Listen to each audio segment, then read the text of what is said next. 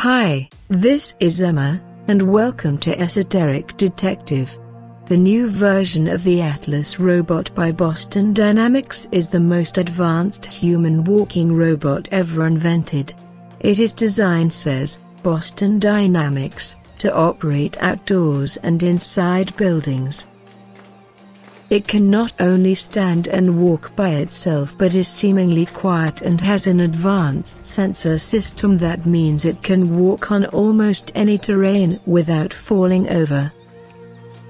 This is a major breakthrough, since just a few years ago, previous versions of the Atlas robot could barely walk and often fell down. The program manager Gill Pratt of DARPA at the time called the previous prototype versions of the Atlas only a few years ago to a small child, saying, "It's like a 1-year-old child that can barely walk, a 1-year-old child falls down a lot." That was only a few years ago. Now the new version of the Atlas robot can walk without any aid. Standing only 5 feet 9, it only weighs 180 pounds or 82 kilograms.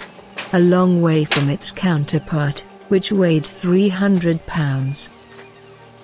The new version of the Atlas robot can carry heavy loads as well as be programmed to perform certain other duties like stacking shelves.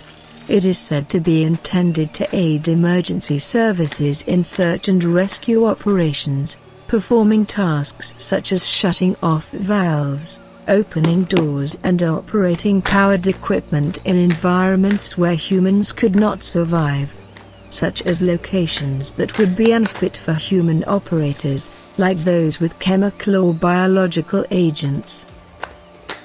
The new Atlas specializes in mobile manipulation. It is electrically powered and hydraulically actuated. It uses sensors in its body and legs to balance, and it uses stereo sensors in its head to avoid obstacles, assess the terrain, help with navigation and manipulate objects. What do you guys think? Aren't robots advancing at an amazing rate? How long will it be until they are a part of our everyday life? Stay tuned and subscribe to Esoteric Detective to keep up to date with the strange and unusual. And please give a thumbs up if you liked the video. And do let me know what you think in the comments section.